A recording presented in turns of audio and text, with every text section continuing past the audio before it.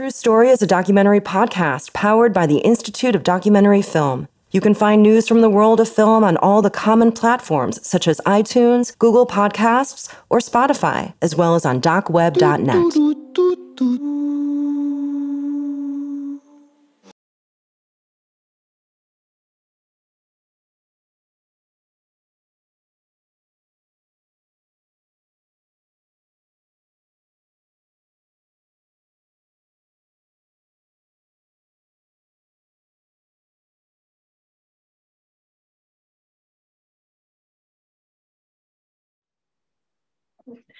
Hello, everyone, and welcome. Thank you for joining us today. My name is Kimberly Dilts, and I am thrilled to be moderating this conversation with three extraordinary documentary filmmakers. I'm joined today by Jaime Jacobsen, the director of Finding Traction and The Last Artifact, Kira Akerman, the director of Hollow Tree, and Drew Xanthopoulos, director of Fathom and The Sensitives. And I'd like to welcome you all. Thank you for joining us today. Thanks. Thanks for having us. So I'm gonna get started. First of all, for the audience, we're gonna skip the extended introduction so that we can really get to the questions. But please look up these filmmakers and their work. You will not be sorry. Their work is extraordinary. So I want to start. Our conversation is entitled "Between Art and Science: Courage in Documentary Filmmaking." So I want to know for you. When you think of that theme, so what does courage mean to you in the context of the process of making documentary films? I'm happy to start. I actually took some notes, so let me know if I'm just gonna read some of what came to mind when I was thinking about that question. And I was thinking about it particularly as related to my feature film Hollow Tree, and thinking about confronting grief and fear as a form of courage. I think it's frightening to ask audiences to look squarely at something that they're desperately trying to avoid. And this plays out in my film in a variety of ways, in the portrayal of climate change and in my portrayal of science. And it's not comfortable for people to accept climate change as connected to slavery. It's not comfortable for people to see science as entangled with history and politics. And people want to see science as presented as objective and outside of human values and political motives. And I was told by one of the programmers at AFO that the science in my film was paradigm shifting, and it was not even like it wasn't up for a prize for that reason. And it seems like lots of people want science to be stable and not open for debate or interpretation, least of all from the young women of color featured in my film. So when I look squarely at the environment I live in and film in, I see the way science has been used to rationalize the destruction of wetlands and the people who live there. And I don't think that means that science itself is bad. It's not good or bad. It's a human endeavor, so it's complicated in the way all human things are.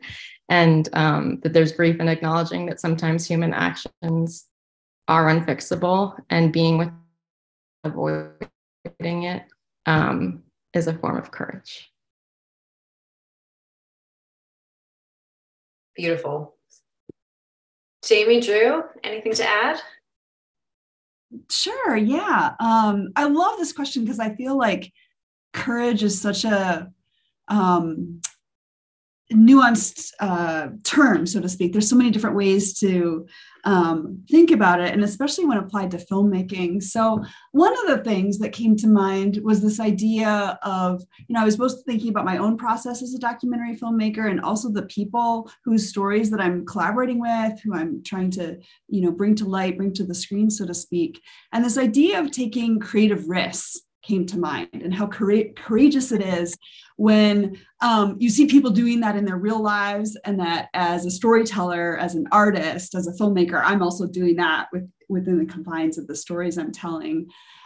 So I faced this recently. I've done a lot of feature documentaries, Finding Traction and Last Artifact, as you mentioned, and I've been working on a short film, only 5 minutes. It's a poetic documentary film. So it's a bit of a new genre for me in that it's so short and concise.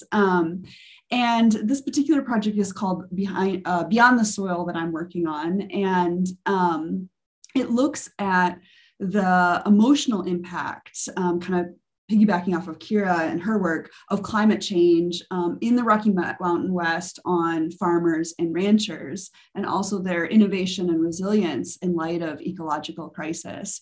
So thinking about the creative risks they're taking every day, on their farms, on their ranches, to keep producing food in such, challenging conditions. And then how can we bring some of that courage to the screen by taking creative risks ourselves as filmmakers?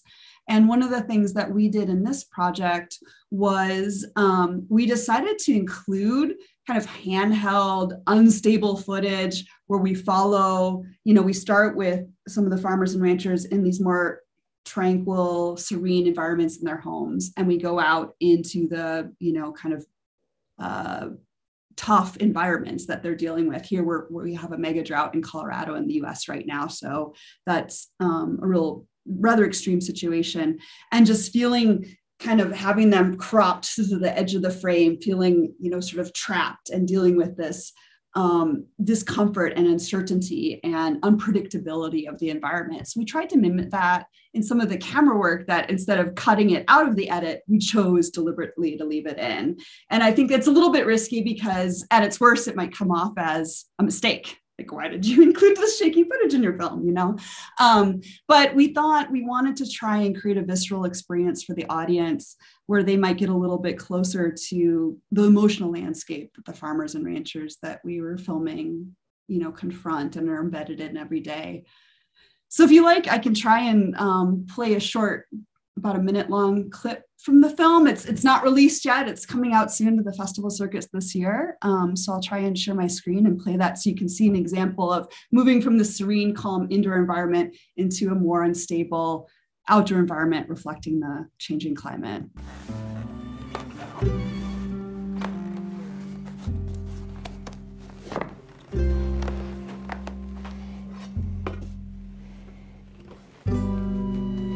One of the first books that I read about soil health was David Montgomery's Dirt, the Erosion of Civilizations.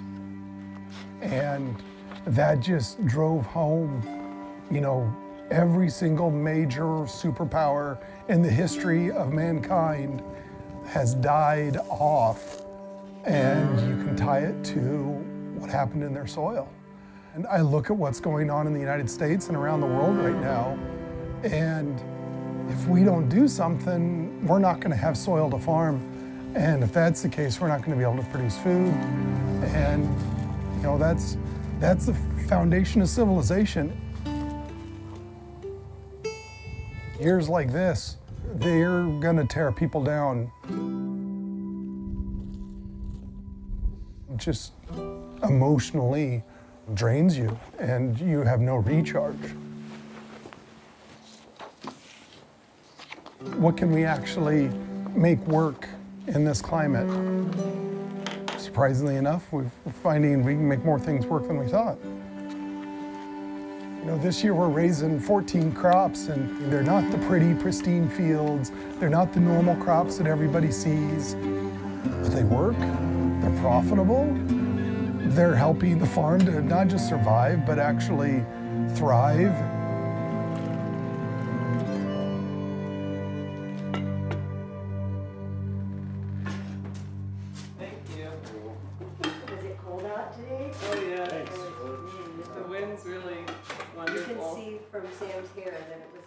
You spend your entire life mastering a profession.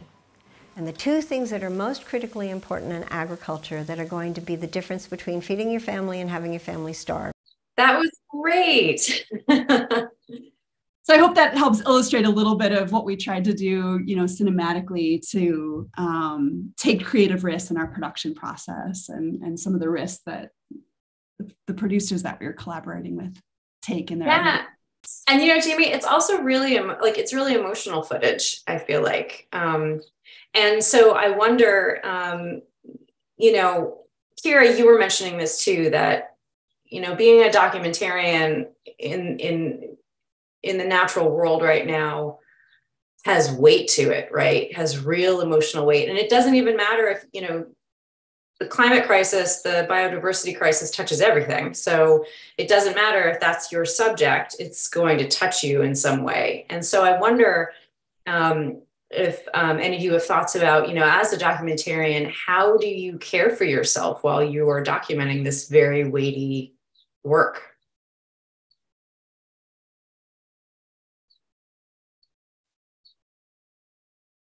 Guess I should say something at some point. I think that it sounds like for Jaime and Kira's work also, you're kind of like, when you're making a documentary film, you're in tandem with the subject of the film, and they've been living with this stuff for a long time. And in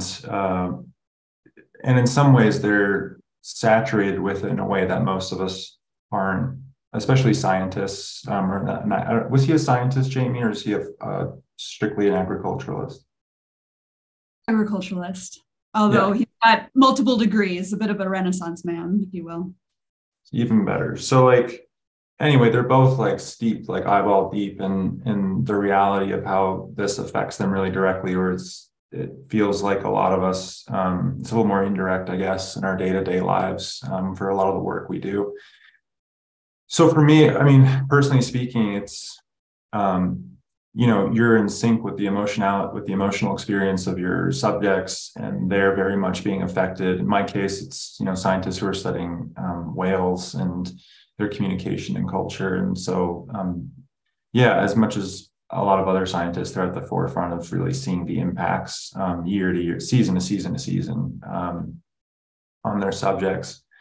I think in terms of how to keep it from, being debilitating or, emotionally as a filmmaker, you really are taking on your subject's emotions as the filmmaker, trying to synchronize with them in that way. I think it's similar to kind of what I've seen my scientists do in the film that I made, which is you really have to also appreciate what is in front of you, and have a kind of veneration of what is here right now, and how it's persisting despite all the obstacles as well. It's this kind of delicate balance between being able to appreciate something that may be even in decline, but there is in front of you, and how fortunate that is to be able to witness that and kind of translate that energy into the work in a way that might help solve some of the stems of the problems that we're living through.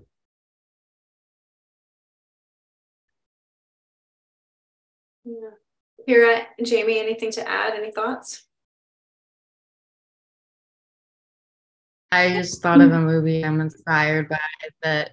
I think that was one of the prompts you sent us. And Kristen Johnson's Camera Person is so much about being a camera person, being behind the camera, being the documentarian, and the weight that you carry through imbibing and imbibing other stories and being present for them, and how they become part of you in your own existence. And so I just throwing that in, as if you haven't seen it, I think it's a really beautiful movie.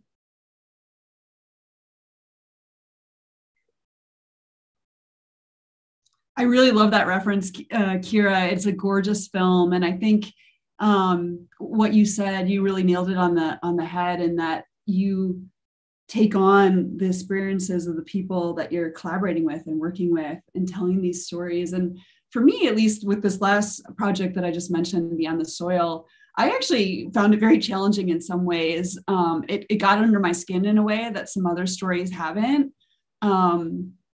and, reliving, like being in the field with them and then reliving these moments and this testimony and even, tears that we had and shared over and over and over in that edit. It can be incredibly difficult. But I think the idea of storytelling and communicating important ideas that need to be shared with the public is something that really motivates me, that I feel like, I have agency, I'm doing something, I'm hopefully creating something that is thought-provoking and generates conversation. And, that I guess that in some ways that helps me, like that sense of purpose helps me deal with the weight of the process, in that I feel like I have this goal that I'm working to, a reason why I'm doing it, and it's difficult and it's hard and it's emotional and it can be excruciating at times, but there's a bigger why behind it. Yeah, I've been thinking a lot about the concept that if you can't see a thing, if you can't imagine a thing, you can't make it real, right? And so I think a lot about the vision I have for the future, and I think that's documentarians, to some extent are doing that as well, showing the now so we can imagine a better future, or, trying to help people imagine forward into a better future. So I'm going to pivot this a little bit. I'm thinking about, filmmaking can be a really challenging process. So, there's courage involved in, obviously facing your subject matter, but also just getting the thing done, right? And the three of you have, made films that have made it all the way through the gauntlet, to reach wide audiences. And I'm wondering,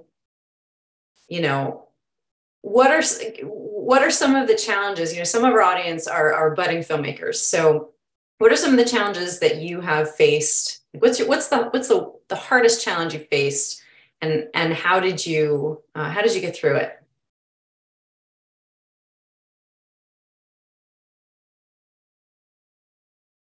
I can speak to some of that. I mean, other than all the natural disasters and crazy life changes of your subjects, and a really long pandemic that all of us have had to deal with and have to deal with.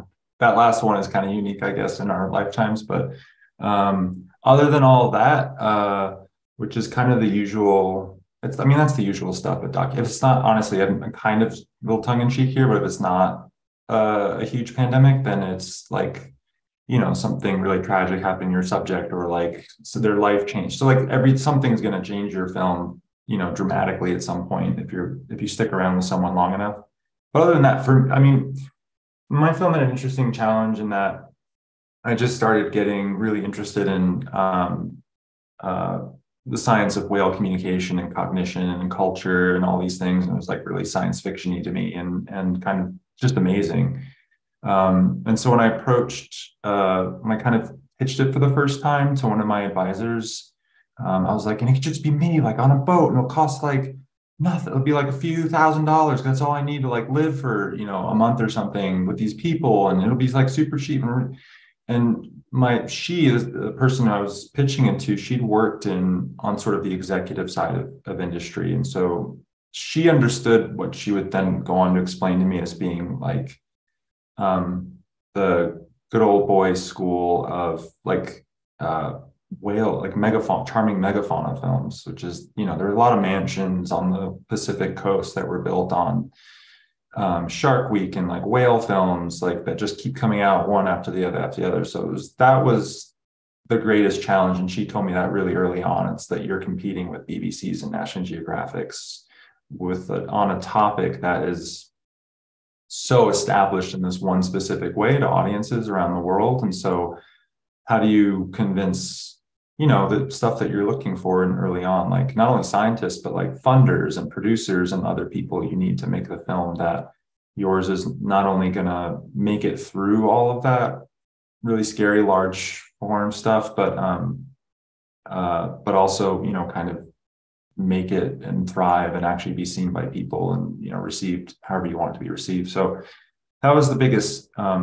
challenge for me, and how I overcame it, I don't know. It's like the craziest thing. It's like a surreal life experience. I got very fortunate. And in some ways, here's what I would say. I'll just like summarize it in an anecdote. When I would approach scientists and tell them what I wanted to do, which is focus on their research. These are whale scientists, by the way. Like, they're no stranger to filmmakers and huge crews that come in with like helicopters in Antarctica, you know, Nat Geo, all these big names. But I was actually like, I was asking them, spending an hour or two on the phone, like, can you explain your research to me? And I have all these questions because it's fascinating. They're doing like crazy stuff out there.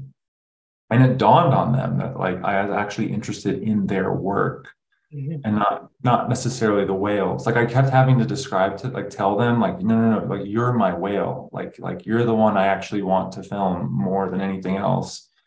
Your reaction on the boat if something's happening, rather than the whale itself, as much as possible. So that was really what ended up, I think, allowing me to make the film, to be honest, is gaining the trust of the scientists that for the first time in many of their cases were approached by a filmmaker that was interested in their work and their lives, rather than just kind of wanting to use them for a permit to get really close to whales and get cool shots of those. That I did some of that, as you know, also, but I was mostly interested in them. So to me, it's like kind of linking into the original premise of like courage or whatnot. It's like, you know, having the courage to see an idea through, and even if you're going after, in my case, like a really big, you know, figuratively and literal subject, then if you have an approach I shy away from saying it's not really original, like it's just sort of the right time, the right moment, I guess,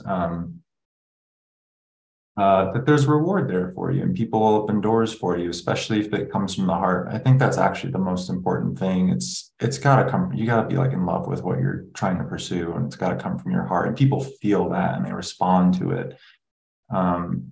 And I think in this case, it allowed me to cut through the pretty intimidating politics and hierarchies in that part of that faction of documentary.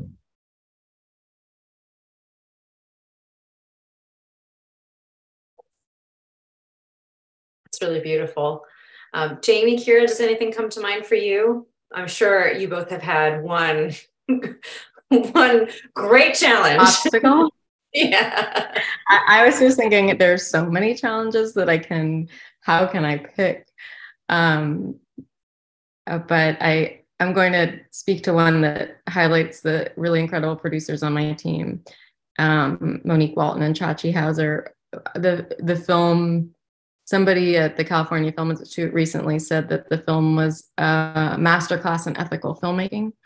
And what that meant and means to us and our practice is that we are always putting people first, and that the director and producers were in agreement with that it's not about getting, like, if we can get the best shot, great. But if somebody's not okay, or we're going to prioritize the person, and we're going to pay everybody and make sure that people are compensated and that their time is valued, and put in a lot of time and emotional energy into building trust with the communities that we're working with, and really caring and checking in. And I think that certainly, as all relationships do, you know, it takes a toll to have that level of care. And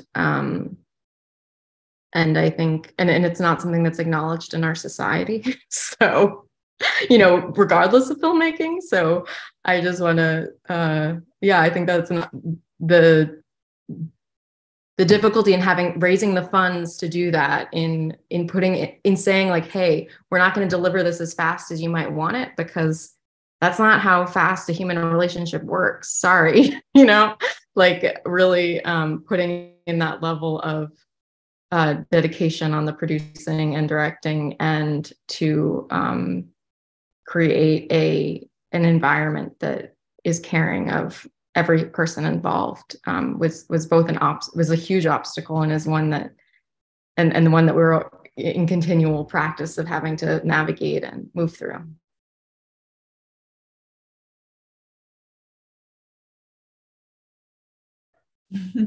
Yeah, I love that. Relationships are incredibly challenging. And one of, maybe to build off of what both Drew and Kira have said, a challenge that I faced specifically in making The Last Artifact, which is a feature documentary about a really difficult subject. So in this case, my challenge was really like, how do I tell a story about something that is very complex and perhaps dry and boring? Like, how do I make it fun and interesting? And in this case, the film follows an unsung, little known band of scientists who are metrologists, who are working to redefine our international measurement system and the kilogram, which is the last physical artifact that humans have used to measure things up until very recently.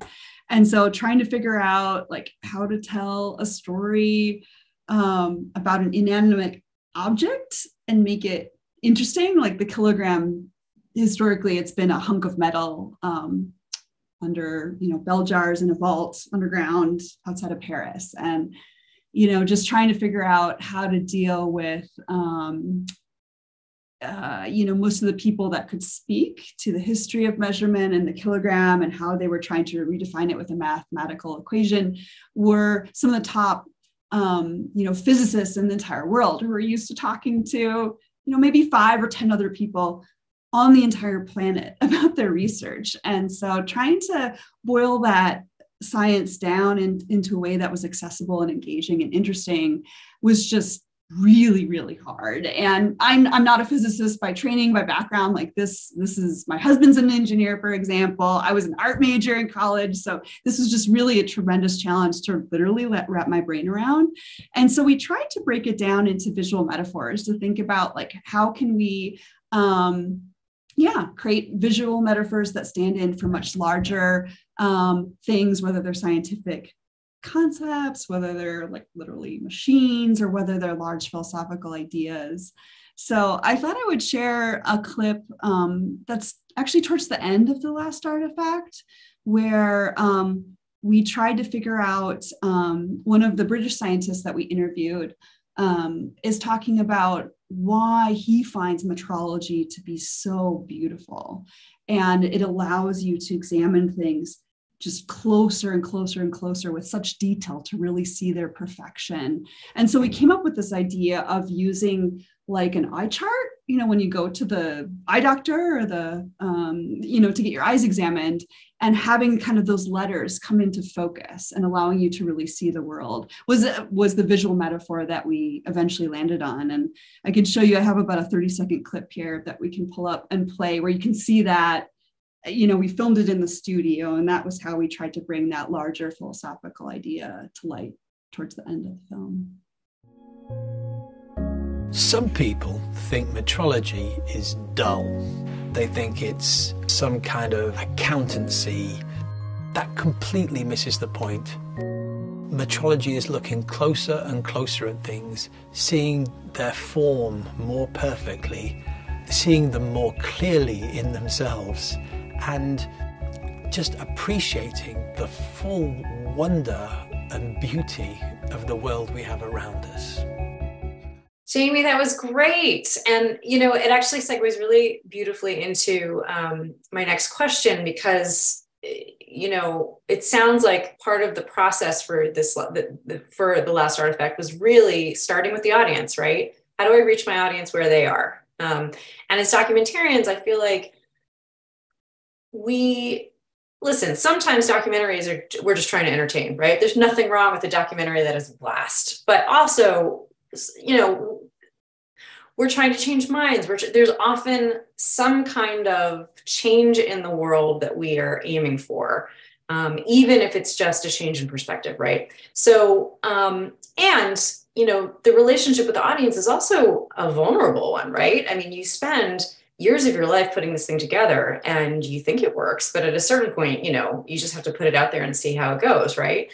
So I wonder if the three of you can talk a little bit about, you know, when I work with filmmakers, the first thing I ask them is, who is this for and what do you want them to come away with, right? So I wonder if you can talk about, when you think about your audience, you know, is it a different process for each film? Because each film has a, you know, obviously a very different subject, maybe a different motivation behind it. Yeah, can you just talk a little bit about the way you think about your audience and your relationship to them?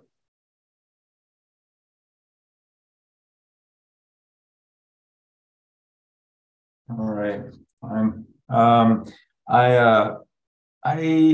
It's a really good question, and I think that it's never been more relevant, given that, especially I think in the United States, documentary film has never been more commercialized. There's never been more money available in film. There's never been more, therefore, influence on kind of what the market wants or whatever.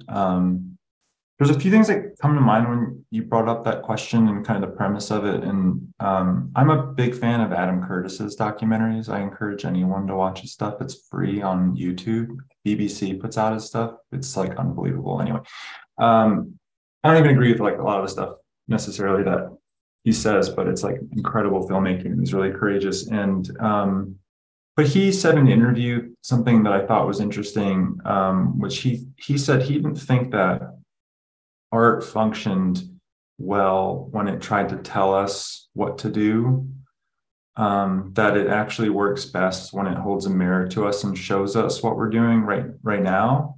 And that's really hard to do, because if you're doing that, if you're holding a mirror in the right way, it should be a little uncomfortable for people to watch and witness and see.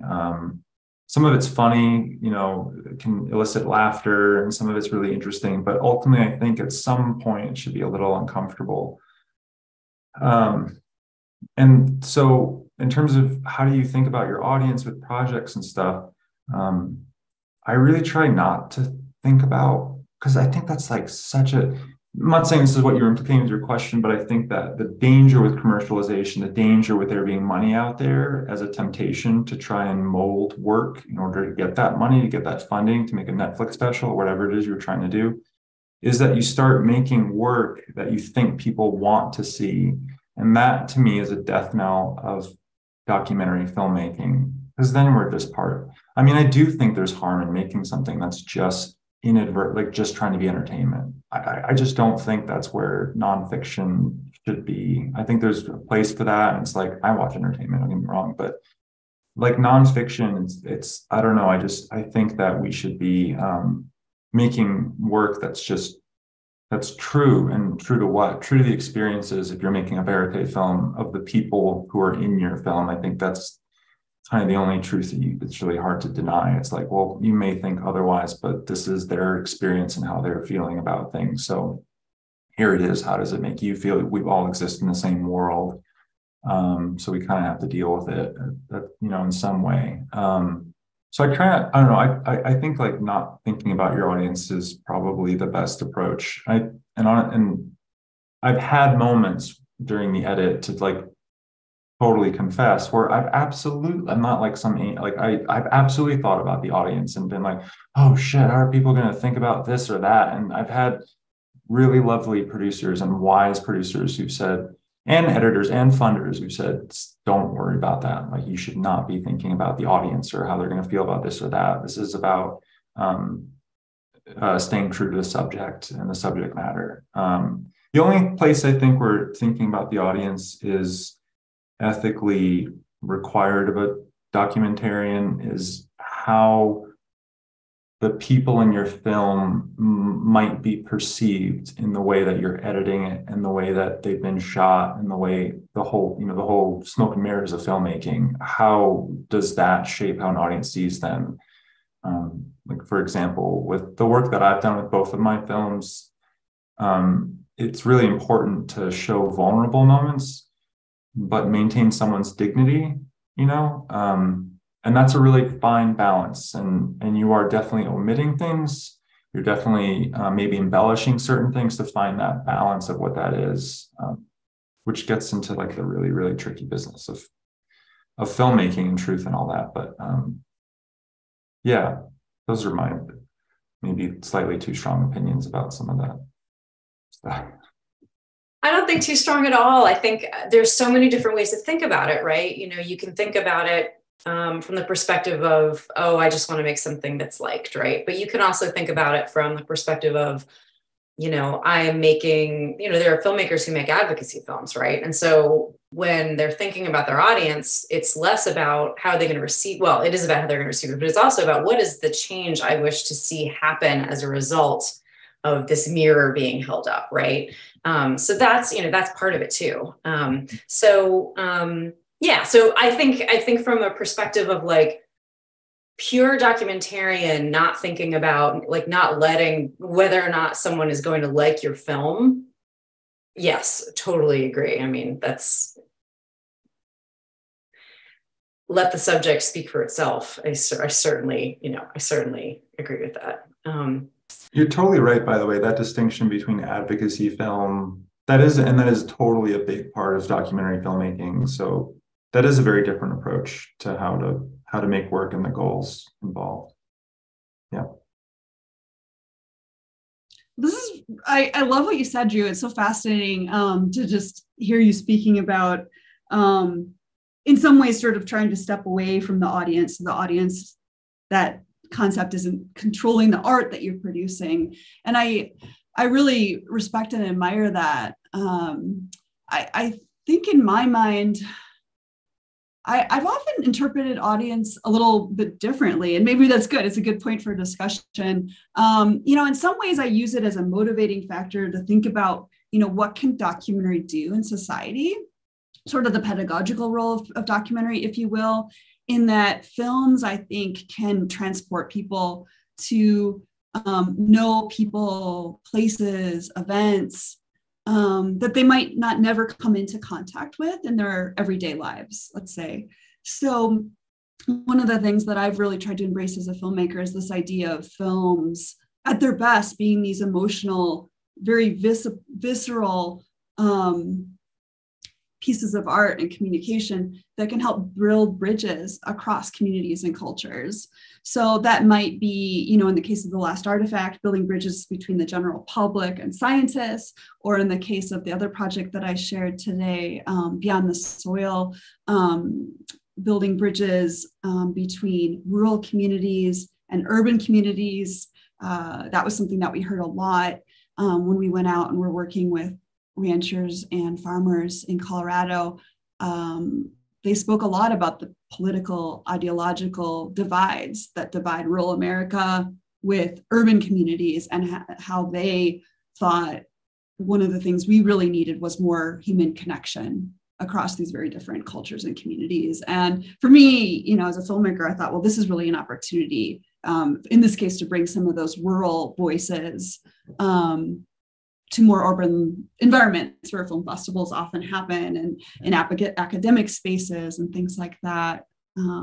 So in some ways, I feel like I'm really intimately thinking about audience at every stage of the process, but it's more thinking about how can I connect the people who might see my films to what I'm trying to share and show, not necessarily dictating the content, but wanting to have that like emotional human connection come out as a result.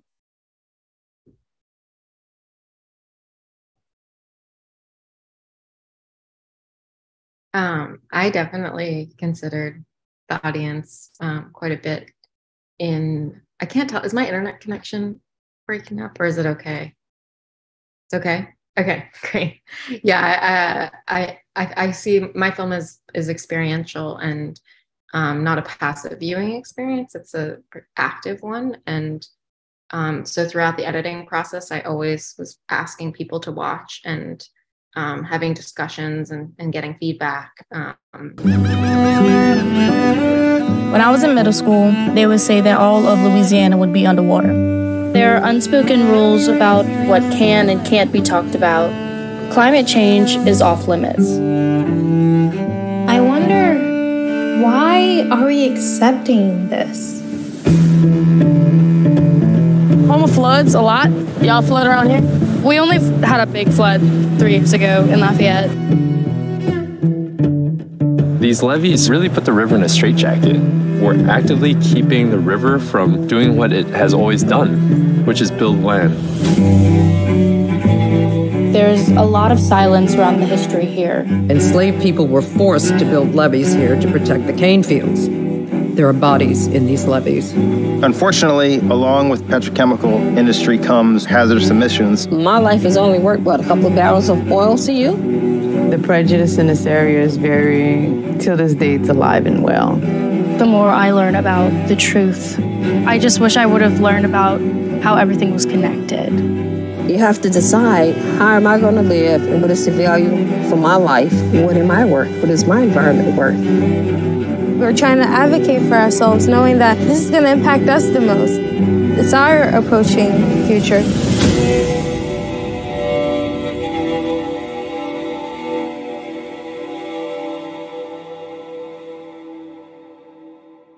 Yeah, I thought it might be valuable to show a clip, since I sort of started off this discussion with courage as being with what you're afraid of, and with the capacity to withstand, hold grief, and I collaborated with 3 really wonderful young people in my film, and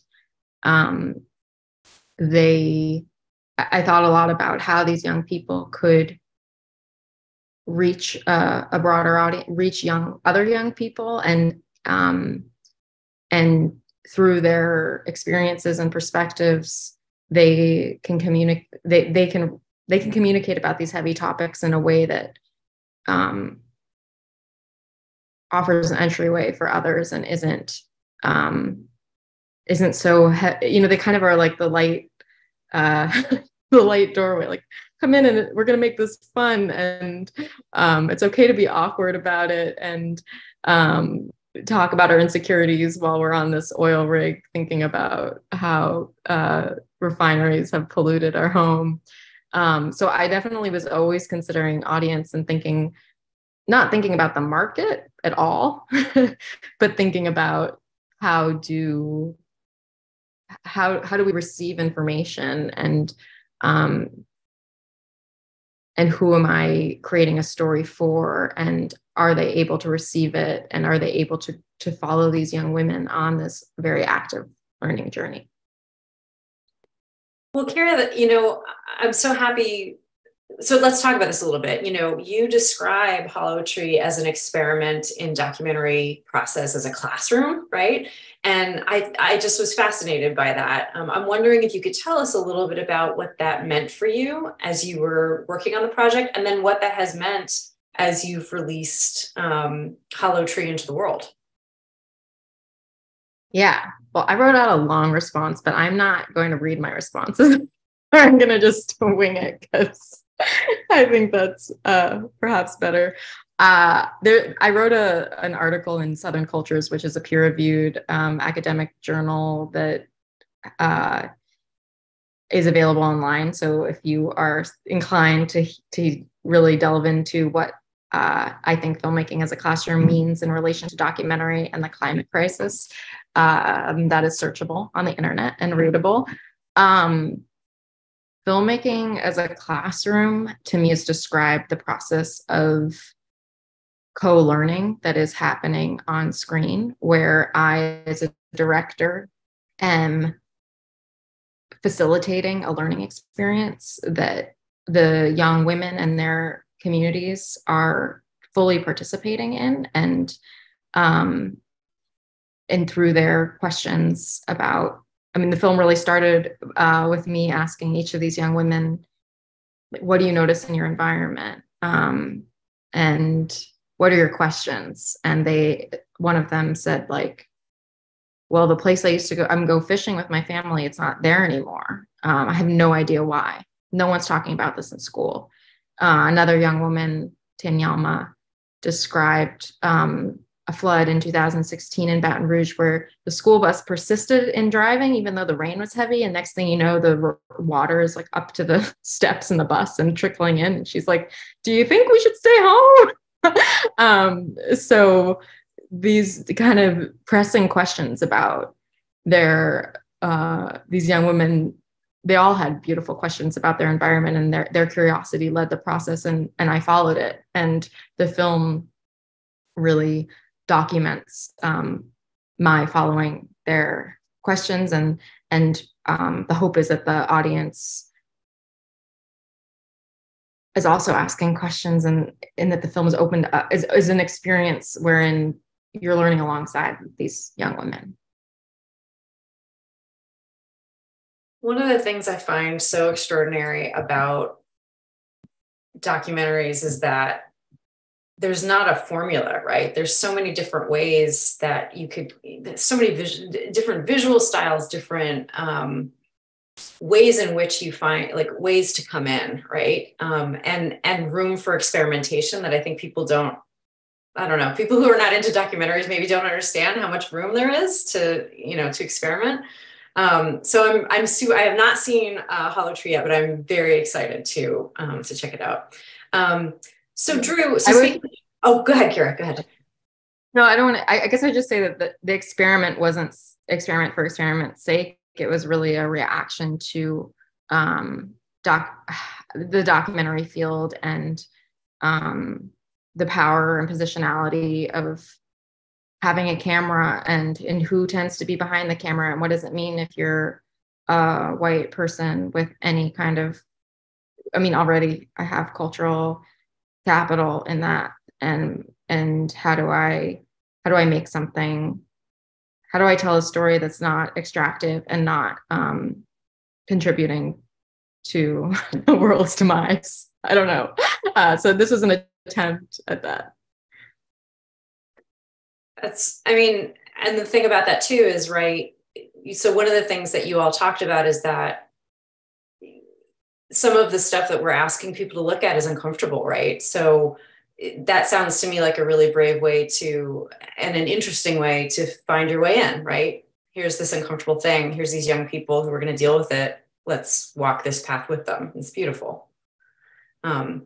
So, all right, speaking of different ways in, Drew, your early work was as a cinematographer. So it was really funny to hear you talk about, doing a documentary about whales, and you of course, in your head, you just think of like this incredible cinematography with these, charismatic megafauna, as you say. So I'm curious, what made you decide to take the jump into the director's chair? Was it specific, like, okay, these are ideas that I have that I really, really want to explore, and then also how does being a cinematographer, having an incredible visual sense, affect the way that you work? Yeah, well, it's really hard to make a living as a director. Everyone wants to be a director. And everyone theoretically could kind of jump in that role, but technical roles like doing sound or cinematography or editing, you have to like learn a bunch of stuff and like kind of be a little bit nerdy about this or that thing. So it's easier to make a living as, I think, in a technical role than in directing. At least that's how I found early on. So I fell into cinematography because I had a student film that I was directing that all the crew bailed on it for a number of reasons. And so I had to shoot it. And then it turned out pretty good. And then other people started asking me to shoot their student films. And I started getting work doing it. And so for me, cinematography is, it's an incredible way to collaborate with other directors and see how other directors work and keep certain certain muscles kind of you fresh and like exercise by working on other people's stuff.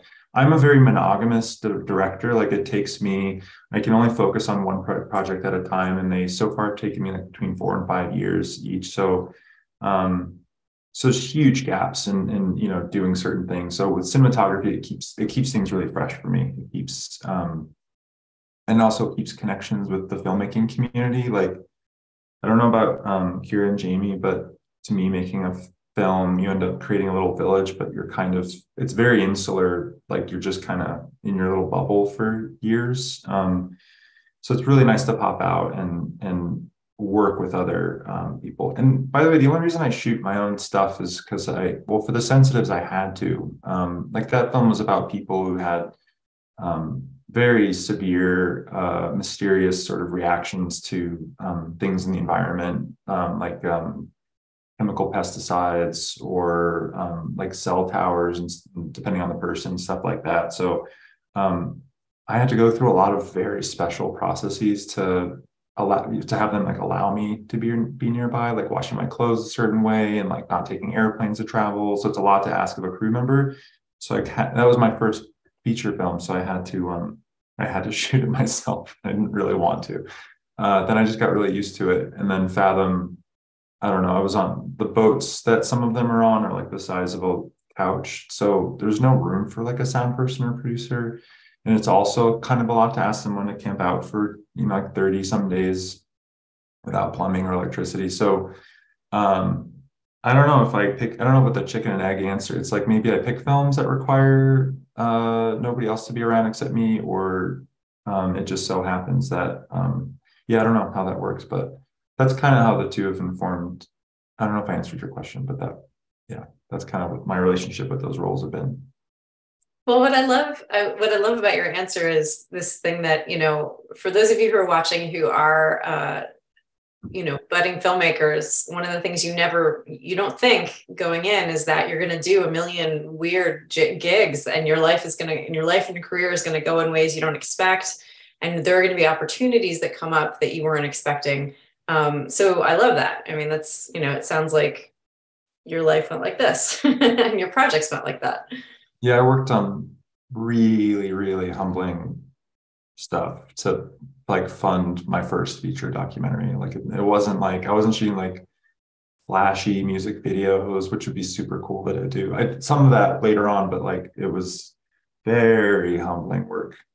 It's I won't share what shows I shot, but it was but you have to. It makes everything better. It really does. I think that kind of struggle makes it all better. So speaking of winding roads, Jaime, the projects you have worked on, they span. They span geography, they span topic. So I'm curious. I just want to know. I mean, how have you chosen the topics that you have worked on, and what has that road been like for you? Yeah, I really love this question. I think in some ways it goes back to one of my professors in film school. I remember he told us when we were learning how to become documentary producers and directors that, a good filmmaker should be able to make the ordinary extraordinary. In other words, you should be able to make a film about any topic and make it interesting. And so I feel like I've really embraced that challenge, when unique grant opportunities have come through. The Last Artifact kilogram film was a federal grant from the US government because they wanted to educate the public about this change in how we measure things. And they felt it was important for people to know. And doing a film that could be on public television and international release was a way to engage the world and what was happening in the scientific community.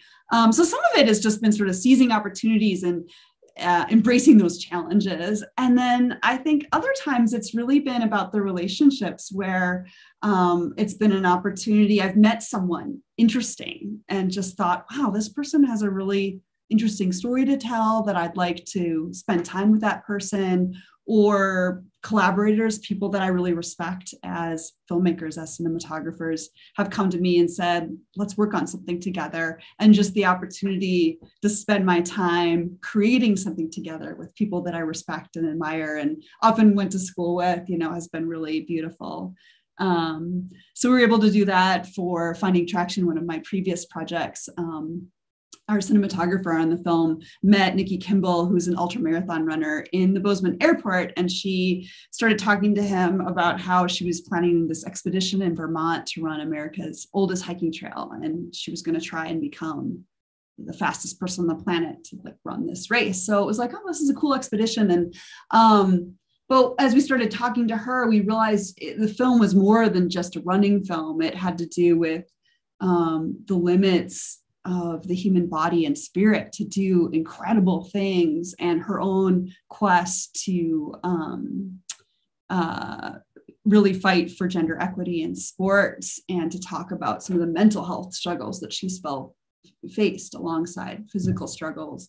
And it ended up being a project that I was able to work with friends of mine from film school on it to produce it, and we raised the money, and then we did it, you know. But it was just a chance for us to work together with someone local in our community who's doing this really amazing thing. And so I think it's all been for me about seizing unique opportunities and just running with them, literally. I love that. So we have just a couple minutes left.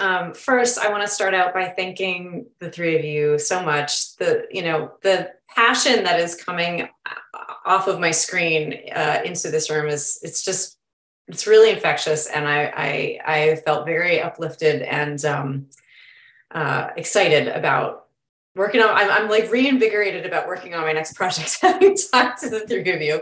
So speaking of that, for our filmmakers who are, for the folks who are joining us, who are just starting out, what advice do you have for them? And you know, short graduation advice. You know, what's the one piece of advice that you wish you had known, or that you want to leave people with, to leave them feeling like they could make these things happen? I'll start. Surround yourself with people that have passion, like these three. I would say be curious, ask questions. I mean, it opens so many doors and possibilities. Live somewhere inexpensive. It's a hard one to follow, Kira. That's a great one. Stay true to your voice. Show us how you see the world, not everyone else's view, your view of the world.